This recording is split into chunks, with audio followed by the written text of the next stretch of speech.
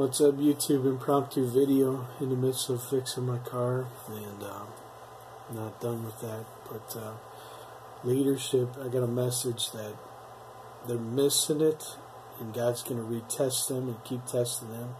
They're either going to get it, or they're going to their time will be expired, and then God will have to find somebody else.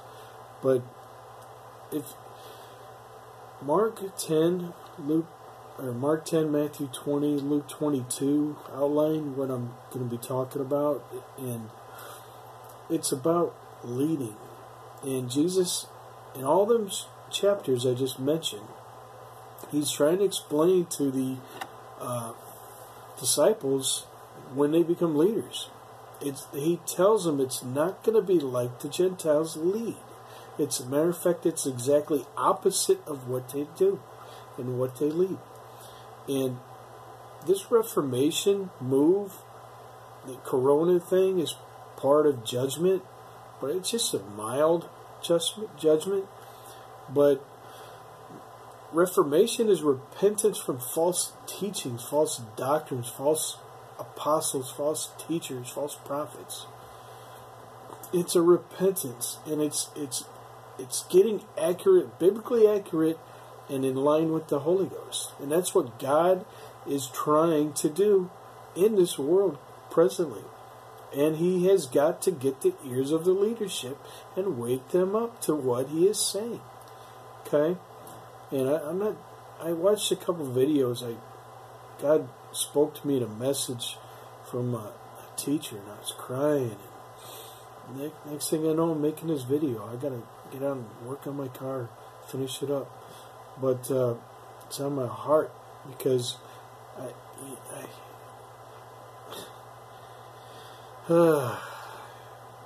watch these videos, and leaders that have been over me, and they're still missing it. They're still missing what God is saying. But the essence of this short message is if God's going to trust you with His power, and you are the man, you're the pastor, or you think you're the man, but you are the man in charge, you're the pastor. Somewhat, God can remove you in a heartbeat. Doesn't matter to Him. But you're gonna reveal brokenness. You're going to be in the prayer room. You're going to be the example, because Christ is not a physical example to people anymore. You are. He's called you to be the bearer and the leader. And again, look at all them chapters I mentioned. It's not in depth. The videos will be hours, but you have to demonstrate how to connect with the Holy Ghost. There's a brokenness that comes out, because you can't come to God humbly or proudly. When many leaders preach, a lot of times it's not under the power of the Holy Ghost. It's pride, and it oozes through control freaks. There's spirits in you. You can see it. You can feel it. You don't feel an ounce of God in the whole house, in that place, in those times. It's because they're not broken before God. You don't see no power demonstration.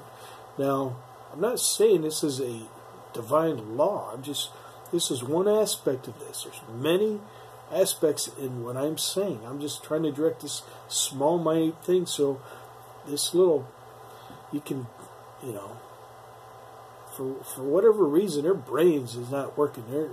They're not reading the Bible, or I don't know what they're doing. But, and again, that goes back, look at my Antichrist videos. That's this error of the high priest. And he became Antichrist, because he missed what God was doing. And that leadership, they're falling into the same trap as Satan. Satan laid the snare before the high priest. He was too proud to freaking humble himself before Christ. He didn't even know. He didn't know the scriptures. He didn't know nothing. And he murdered him. And 3 days later, Jesus resurrected and ripped the veil in two and said, the Jewish way, the Old Testament, is done. And all the signs from heaven, the darkness at noon, when he died, gave up the ghost about 3 p.m. or something, 12 p.m. But 12. Anyway, see, the flesh, your flesh, does not want to pray, does not want to be weak. And you will miss, if you are the pastor, you will miss the move of God because of that. Because you're stupid. You're stupid. Just say you're stupid. Okay? Lots of people are stupid. Hell is full of people that are, Matthew 7. Few is going to heaven. I don't want to rant, but I hope this gets through to whoever God wants this to get through to.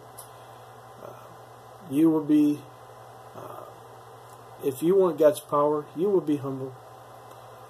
Not the fake one, not the one that you humble some. No, God will humble you. God will humble you. If He's chosen you to reveal His power, He will humble you. You'll fight it. You'll fight it. Your flesh will fight it. But, I'm going to keep making these videos because this,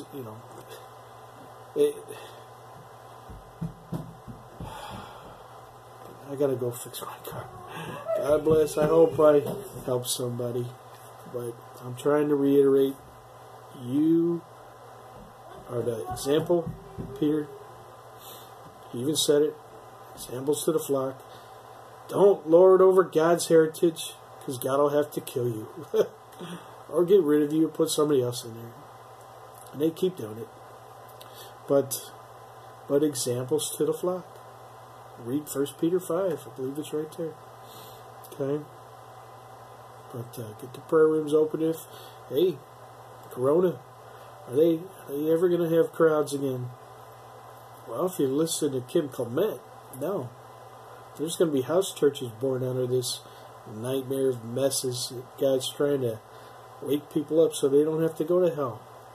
House churches, building churches, I don't know. They might be done. I don't know. Let's wait and see. I mean, like I said, it's a form of judgment. They ain't been listening yet. There's many Antichrist churches. I'm sorry to let the cat out the bag, but hey, if you knew what I knew, and I incrementally reveal what I know, and I try to do it in a way not to hurt people.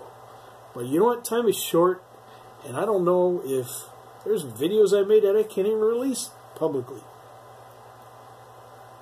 Because the sword of truth will destroy you if you're opposing it. And I got to be very careful with some of my stuff that I give. So I'm trying to do it in a good, loving way, not to hurt people, but to correct, to reform. Okay? This is just part of my ministry. I'm doing what I'm called to do. Okay? God bless you. Don't kill the mailman. God bless you.